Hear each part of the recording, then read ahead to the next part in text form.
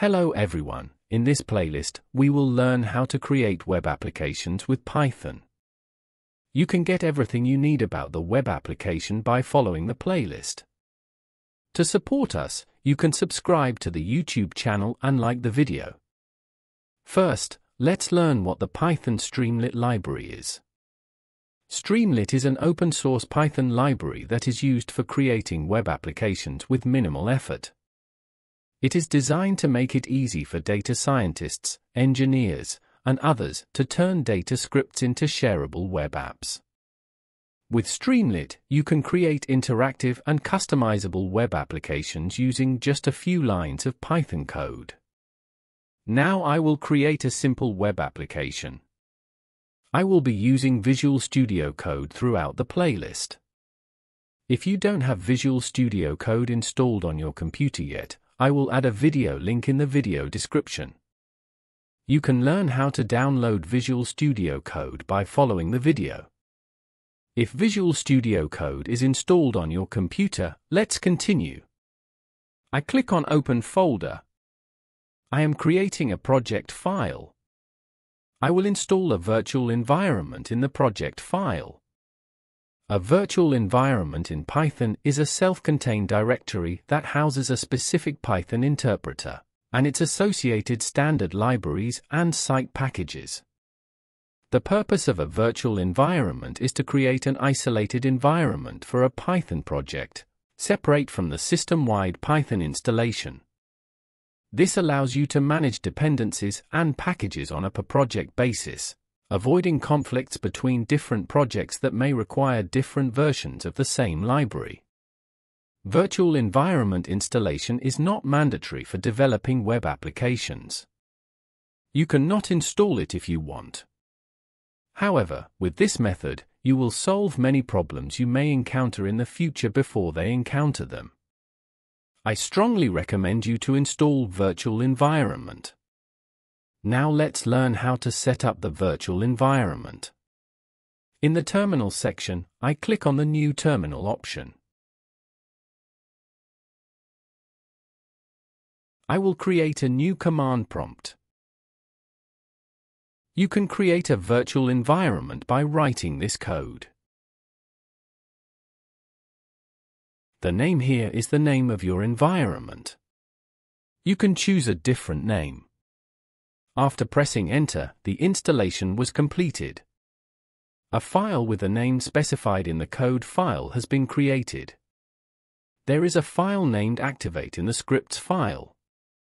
We can run commands in this file. Let's run that file first. I go to Venv file. I go to the scripts file. I'm running the Activate file. The commands I will write after this stage will run in the virtual environment. You can check here to make sure you got to this stage without any errors. If you see Venv text, there is no problem. If you don't see it, please repeat the steps in the video. Now I'm going back to the Venv folder. I will transfer the library we will use. You can transfer the Streamlit library using this code.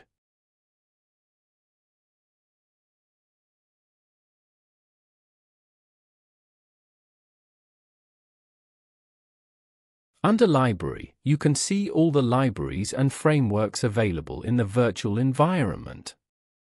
We can also see the Streamlit library here.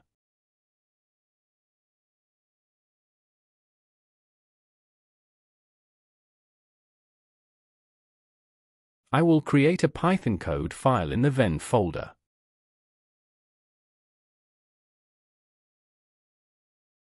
I am importing the Streamlit library.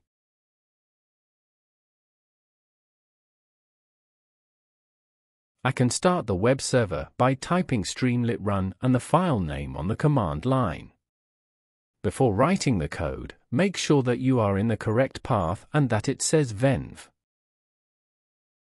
I copy the URL.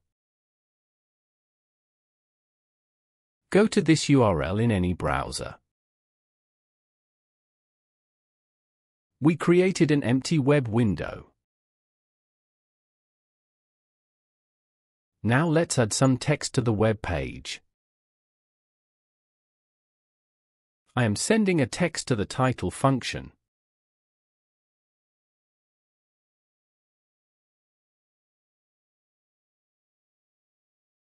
I am saving the code file. When I refresh the page, the new text is shown on the web page. I add a header. I am saving the code file. Header added to the web page. I add a subheader.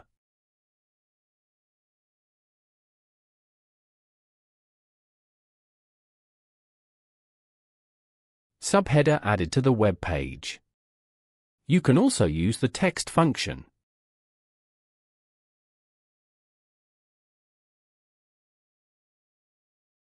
In this video, we learned how to create a web page.